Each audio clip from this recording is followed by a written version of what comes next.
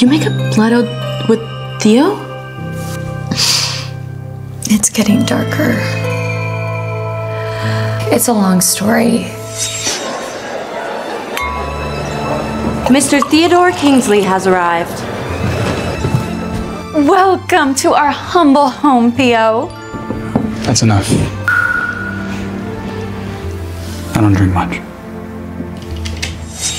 I told you to get that soup ready. Are you deaf or just stupid? Move it. Don't make me come back in here again.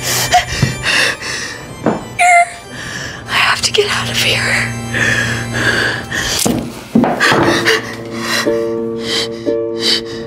Mr. Kingsley. Are you all right? Sorry to interrupt, sir, but Miss Blake is looking for you. What's your name? Heather. Don't hurt yourself. Or these people, Heather. You're not worth it.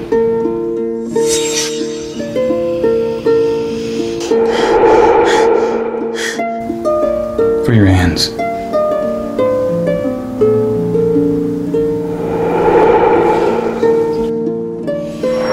It's a potion. Theo, you're burning up. Let's see what I can do to make you feel better. Who's the drink? You f***ing bitch!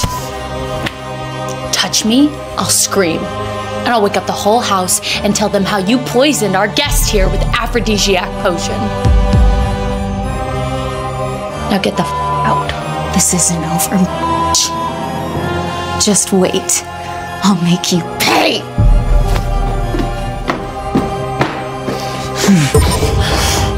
Mr. Kingsley. Hey, Mr. Kingsley? Are you all right? Heather, you need to get out now! What? Why?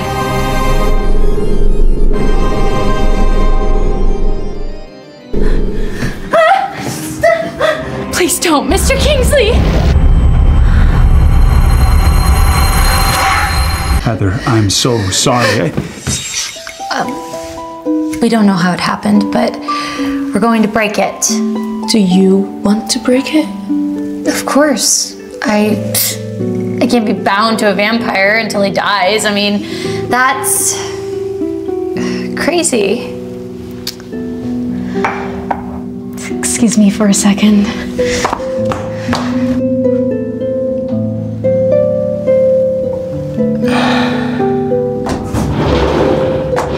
How many times do I have to tell you, Liz, knock before you— Why didn't you tell Heather that she's your destined one? What happens next? Download Real Short.